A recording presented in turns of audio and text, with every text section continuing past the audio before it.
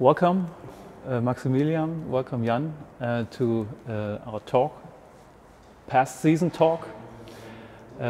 First of all, Jan, what are you going to do tonight at 7 o'clock? Tonight at 7, I'm probably gonna eat something. Yeah. Yes. Will the television be on? With the TV on, probably yes. And what do you watch on TV? I don't like to watch myself, but I'll battle through today and watch this talk. Okay, it could have been a half final in the DL. No interest in following the games anymore? Yeah, of course. Of course, it's gonna be on, and I'm gonna watch it, at least a part of it. But it's harder to watch when you're done and when you're not playing anymore. Do you watch it with this feeling like it could have been us? Of course, it's always there, but it's over for us. So we go to the next chapter, to the new challenges. Maxi, wie geht's dir? Guckst du die Spiele an bis zum Finale? Ja, auf jeden Fall. Ich denke schon, dass ich das eine oder andere gucken werde, aber ich meine, tut immer noch weh, auch nach einer Woche, dass man ausgeschieden ist, weil mehr drin war, glaube ich. Aber so ist das nun mal im Sport und am Ende guckt man wieder zurück und sagt, war trotzdem eine gute Saison, alles gegeben und das ist die Hauptsache und jetzt guckt man nach vorne. Jan, right after game 6, you were talking about these 2 chances you missed in that game. How long did they follow you at night? Yeah, he did, but you know, we had some fun with the guys after, so I forgot about it, but then the next day it came back. But you know, sometimes it's you don't even put the puck to the net; it goes in. Sometimes you try your best and it doesn't, and it's just part of the game, and as always, a learning experience. So you had a night out with the team the same day? Yeah, after the game, we had some fun with the guys. So the jokes were on you, or? On everybody, I suppose. On everybody, yeah. That's a good point. Gab es denn etwas, Maximilian, was eine Geste, eine Aufmunterung oder vielleicht auch so eine eigene Einsicht, die irgendwie aufgemuntert hat, die einen wieder aufgebaut hat? Naja, wenn wir da wieder rausgekommen sind und die Halle war fast noch voll, ich glaube, das hat uns wieder nach vorne gezogen, dass wir trotzdem alles gegeben haben und dass wir alle zusammengehalten haben mit den Fans. Und ja, es ist immer schwer zu sagen, was sich dann aufmuntert nach so einem Spiel. Gerade wenn du, besser wäre es gewesen, wir hätten 7-0 vielleicht verloren, dann wäre es vorbei gewesen. Aber wenn du knapp verlierst, ist es halt immer schwer. Aber wenn du da rauskommst und dann die ganzen Gesichter siehst, wie sie sich freuen, und das muntert einen schon wieder auf und gibt dir ein gutes Gefühl. Jan, do you remember a special emotional moment after the last loss against Munich?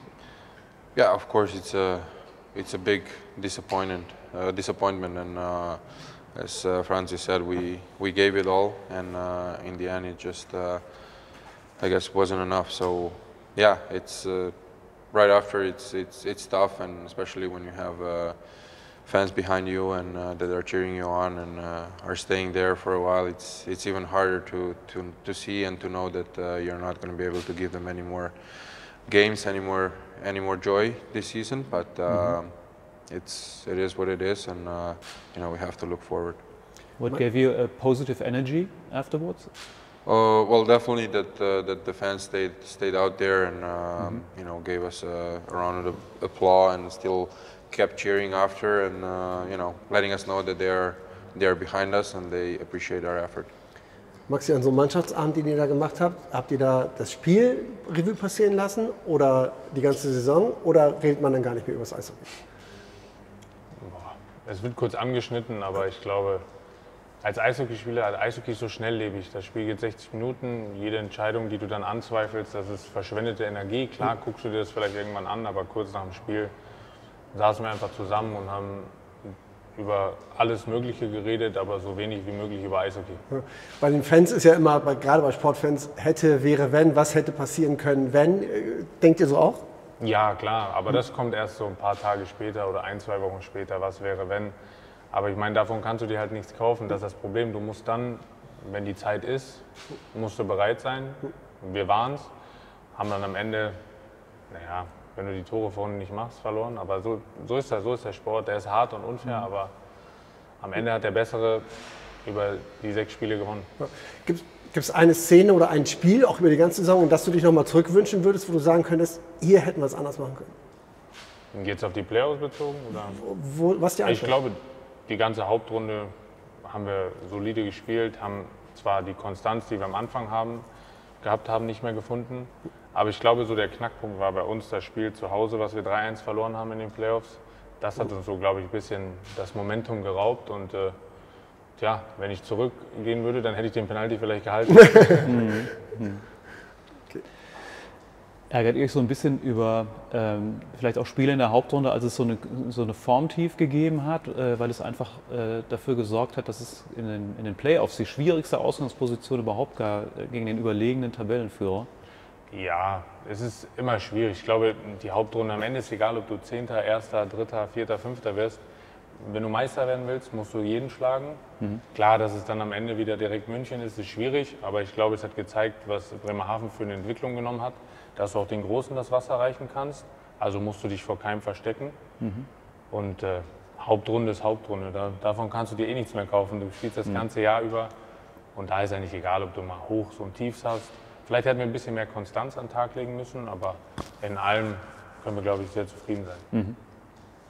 How do you see it, Jan? Do you have a different view? Not really.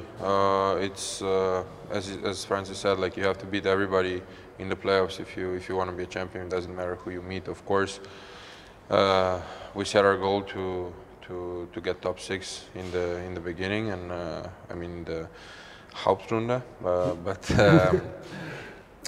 still in the end, I think we found the solid performance to the end, and even during the season, just maybe we wanted to be more consistent. But still, I think even in the playoffs we put up a good fight. We showed that we can play against anybody and that we can beat anybody. As in the end, it wasn't enough. The better team won, but in the 6 games. But still, we put up a good fight and we gave everything, and I think we can be happy with what we've done. As you said, there's up and down during the season. Is there a special influence for you personally in the season and for the team? Is there a special moment, special energy, special moment? Not really, but I think this year we were a little unlucky with injuries at some point, and I think at that point we did go down a little bit, and then it was after the guys were coming back, and even before that, like the team started playing good again, and it's tough to find a moment or like a trigger point. What does it? I think every team has it, 100%. It just depends like how big the difference is from good to bad, and as I say, like you want to be as consistent as you can. You personally suffered some major injuries too this season. How did they affect your game, and how long did it take you to recover to your 100% game? Yeah, it definitely took a toll on me. It was hard, especially mentally, with the second one, and because I was kind of feeling good, and then I tried to push it to go to the playing level, and I had to make a step back, and it was tough, and it definitely put some pressure like on me from myself to be back as soon as possible, but. You know, in the end, I started playing around Christmas, and I played since then. So that was a good thing. But it's always tough when you can't be with the team and you can't help the team. Does it play a role that you, as a team captain now, do you feel like you have to give more to the team?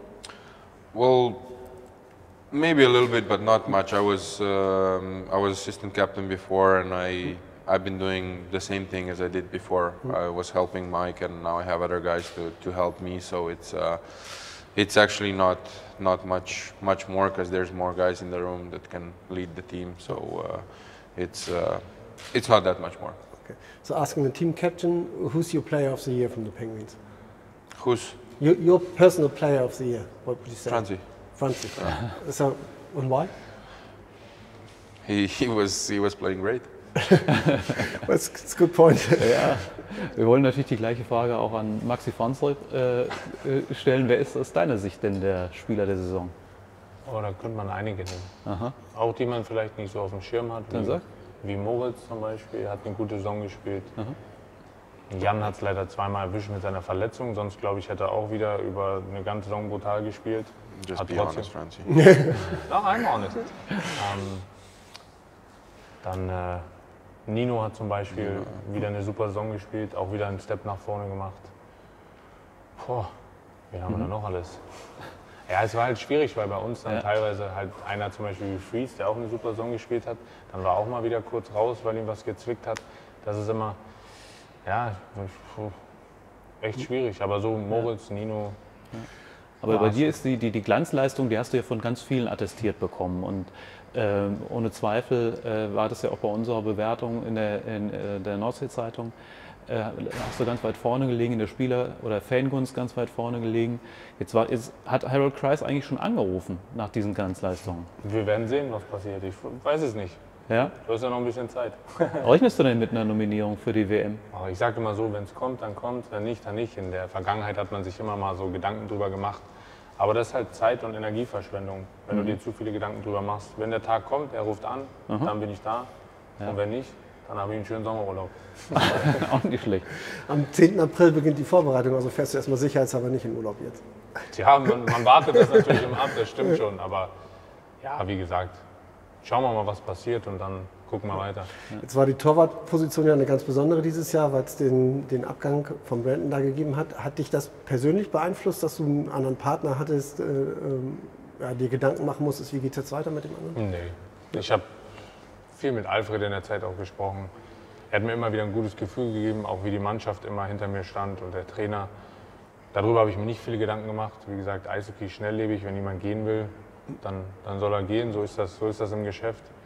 Und ich glaube, dann habe ich über die Zeit bewiesen, dass ich auch viele Spiele hintereinander spielen kann, auf einem sehr guten Niveau.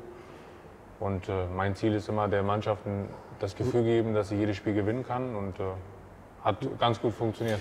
War das so ein bisschen die Phase, wo du zum Spieler der Saison geworden bist? Weil du selber, gerade gesagt, wie du es gerade sagst, bewiesen hast, so ich kann das Team auch alleine tragen, jetzt so lange bis ein zweiter Mann da ist? Wahrscheinlich, ja, kann sein. Ich meine, ich habe auf die Chance lange genug gewartet, dass ich auch über viele Spiele zeigen kann. Und du musst dann halt, das sieht man halt bei vielen Spielern, egal ob es Torwart ist oder Spieler oder was auch immer, wenn du die Chance hast, musst du sie greifen. Und ich glaube, das habe ich ganz gut gemacht. Und jetzt hoffe ich, dass das die nächsten Jahre noch so weitergeht. Also von dir wissen wir jetzt, du musst dich auf jeden Fall noch fit und bereit halten. Wie machst du das? Ja, ich war jetzt vorgestern auf dem Eis, heute noch mal auf dem Eis. Sonntag wird leider schon wieder abgetaut, da muss ich mal gucken. Also viel Laufen gehen, Krafttraining noch. Schauen wir mal. Ja. And Jan, how do you spend the summer and keep in shape? Yeah, first thing it's national team. We meet after Easter, and that's gonna go for almost a month and a half. So that's gonna be a long time. Then a little recovery, and then start with a summer program, summer training. Yeah. And where do you start your summer training? I'll start at home in Slovenia. Then we'll see. Do you guys already make your mind up now what you can do next season to have a better season? To do a little extra? Not yet, but it's it's first we. I mean, we already had some talks, and yes, of course, we thought a little bit about it, but then talked a little bit about it. But it's still now. It's the next chapter is World Championship. Do that the best as we can, and after that, it's gonna be still enough time to think about next season. Maxi, hast du eine Idee, welchen Schalter man noch mal oder welches Rädchen man noch mal drehen könnte für die nächste Saison? Oder muss vielleicht sogar? Man muss in den entscheidenden Situationen einfach schlauer sein, das entscheidende Tor zuerst schießen oder vielleicht eins weniger bekommen. Ja, das ist immer schwierig zu sagen. Ich meine, genug Chancen in jedem Spiel hatten wir, das muss man dazu sagen. Ja, das ist echt schwierig, aber jetzt, eine Woche danach, da kann man immer noch viel, weil man viel in Erinnerung hat über die Saison. Aber wir haben halt, ich glaube, ich habe die Statistik mal gesehen, wir haben dieses Jahr 40 oder 42 Spiele gehabt, die mit einem Torunterschied geendet sind. Ich meine, wenn davon 4, 5 in unsere Richtung gefallen wären, dann wären wir unter den Top 6 locker gelandet. Da muss man vielleicht mental ein bisschen smarter sein, was so die Situation auf dem Eis angeht. Aber im Großen und Ganzen, ich kann nur den Hut vor der Mannschaft ziehen, wie sie auch, wo wir mit den Verletzten waren. Wir haben mit 15 Spielern in München gespielt im Dezember und haben gewonnen. Ich glaube, das zeigt auch, was für ein Team wir sind. Und wenn bei uns alle fit sind und wir das nötige Glück uns auch erarbeitet haben, dann kann alles passieren. Und für mich ganz klar, nächstes Jahr muss das Halbfinale drin sein, koste was es wolle. And do you see a chance to save this energy level and the spirit of the last games for the next season? 100%. That's. I think that's the game that we want to play, and the game we should play. Play as a team, play with speed. Because when we did that, even against Munich now, they had troubles with us. So that's the game we want to play, and it's definitely the thing that we talk about a lot, and thing we want to do. So I think we can keep that and start the new season with energy and enthusiasm like that. Ja.